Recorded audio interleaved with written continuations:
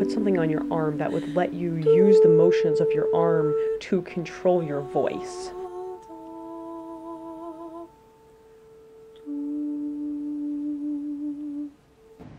I'm Elly Jessop, and I'm a second-year master's student in the Opera of the Future research group at the MIT Media Lab. I went to undergrad at Amherst College in Western Mass, where I was a theater and dance and computer science double major.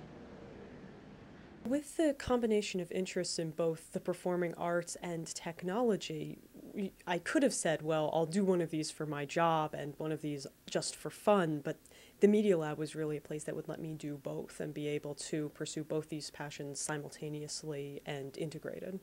The major project that my group's working on right now is an opera called Death and the Powers that my advisor Tab Machover is composing. The opera centers around Simon Powers, a very wealthy businessman, his young daughter Miranda, his third wife Evie, and his research assistant Nicholas. In the script, it's given that Nicholas has a prosthetic arm, and so we said, all right, what does that mean we want to do with this? And, well, what if this arm helps him make music?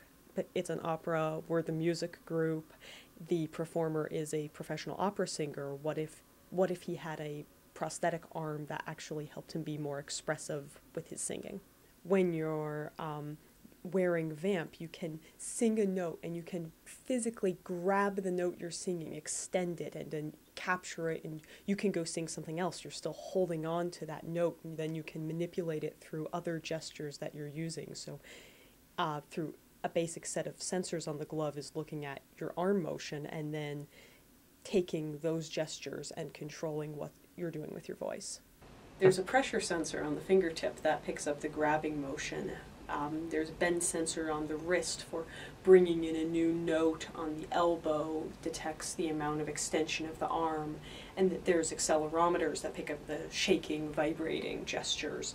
So the data from all of that goes wirelessly to the computer.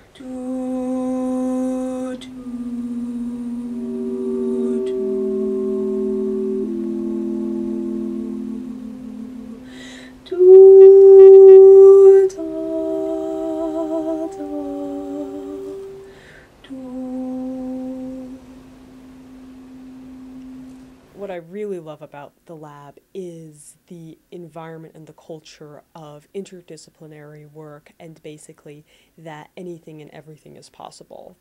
There's no, oh, that would be impractical, oh, who's going to buy that? It's much more future thinking and what can we dream up, what can we envision, and how can we make it? And I'm working with a group of amazing people.